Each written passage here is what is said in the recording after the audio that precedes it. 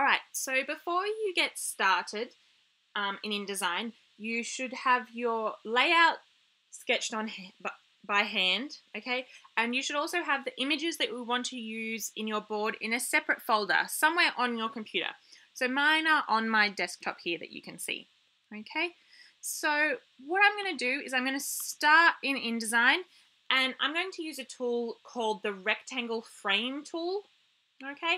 And this will allow me to create my layout, okay, in InDesign. Right, so the rectangle frame tool is over here on the left hand side in our toolbar. You can see here rectangle frame tool in brackets F, that's the shortcut, okay? If you want, you can see anything with a black triangle in the bottom right hand corner has more options. So if you right click or double click on that little triangle, you can see I can create a polygon or an ellipse. But for the purposes of this, I'm going to stick with my rectangle. So you can see when I bring my mouse onto the screen, my cursor has changed to a little dot and then 4 lines coming out from that dot. Okay, so the first thing I'm going to do is I'm going to click here where my guides meet my margin lines, and I'm going to drag up and across. And you guys can see a rectangle has been added with a cross through the center of it. All right, so, and then my tool options up the top here have all changed. Okay, so this is telling me where it's placed, how big it is, the width and the height. All right, I can make this bigger or smaller from these methods as well with these methods here. Okay, if I want to, horizontally and vertically. I can change the angle, so I could type 90 and it would change it like that, or I could do 45 and it'll turn on an angle. Okay, I'm going to pop that guy back to 0 though. Then I've got rotate buttons here, so I could just rotate it around if I wanted to. And then these guys here, I've got my fill options, so the color inside the square, and also my stroke, okay, so the border of my page. So what I'm going to do is I'm going to click here, and I'm just going to click black, all right, and I can choose the thickness and the line type, and then I can increase that here if I wanted to as well. So 3 mils, probably a bit thick. 1, that's quite nice.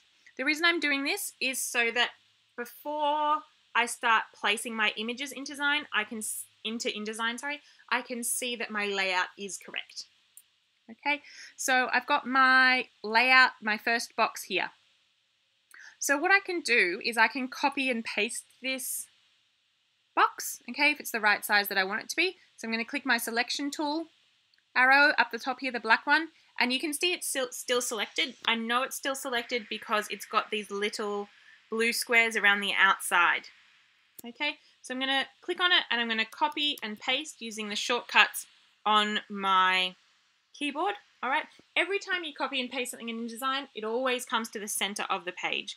So then you click on it with your black arrow and you move it into your guide. Okay. So I can see it's maybe just a little bit too big. Yeah, so that looks a bit better. And I'm just trying to line it up nice and evenly on my page. So I've got my 2 boxes here, and then what I'm going to do is I'm going to select 2. So I'm going to click on the first one, hold shift, click on the second one, and you can see now the selection block goes around the 2 of them, and I'm going to copy and paste using the shortcuts on my keyboard again, which are Command C and Command V on a Mac. Right, I can pop them there. I'm going to paste them again, and I'm going to pop 2 here, and then I'm going to copy 1 and paste 1 and pop it over here.